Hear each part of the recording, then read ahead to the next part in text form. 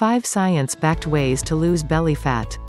1. Accept that your behaviors will adjust. A big part of weight loss is simply being aware of the decisions you're making. For example, when out at happy hour with friends, you may lose track of how much you're eating or drinking. But if you take a split second to step back and become aware of that fact, you're able to course correct. The awareness and then planning for what else I can be doing, that might give me the same benefit of eating comfort foods, says Gagliardi. 2. Track your calories. The most basic approach to weight loss is burning more calories than you consume. For instance, since 3,500 calories equals 1 pound of fat, a weight loss app, or even just a pen and paper, can help you decide how many calories you need to cut from your diet or burn at the gym in order to meet your goals. If you were to burn 500 more calories per day 7 days a week, that would lead to 3,500 calories in a week and 1 pound of weight loss, says Gagliardi. 3. Eat more fiber. Foods that are high in refined carbs and sugar don't actually tame your hunger, so you end up reaching for more.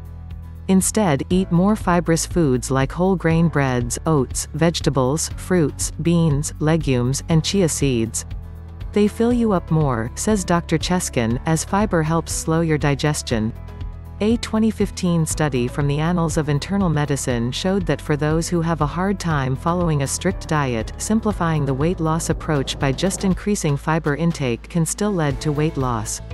Women should aim for at least 25 grams of fiber per day, based on a 2,000-calorie diet, according to the most recent U.S. dietary guidelines. Start with our high-fiber diet plan. 4. Walk every day. If you don't have an established exercise routine, walking is a pretty good entry point for people, says Gagliardi. One small study published in the Journal of Exercise Nutrition and Biochemistry found that obese women who did a walking program for 50 to 70 minutes 3 days per week for 12 weeks significantly slashed their visceral fat compared to a sedentary control group.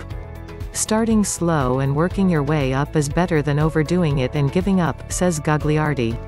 An easy way to approach it: commit to going for a quick 10-minute walk after dinner, and slowly increase the time as you become more comfortable with daily movement. 5. Begin strength training. It's important to do full-body strength training if you want to lose belly fat, especially if you're trying to keep it off for the long haul. Strength training should be a part of just about everybody's exercise plan, says Dr. Cheskin. That's because strength training helps you build muscle, which will replace body fat.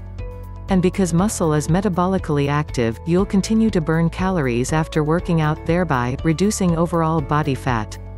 Bonus, when your metabolic rate becomes faster due to muscle growth, you'll have a little more wiggle room in your diet if that's something you struggle with, says Dr. Cheskin.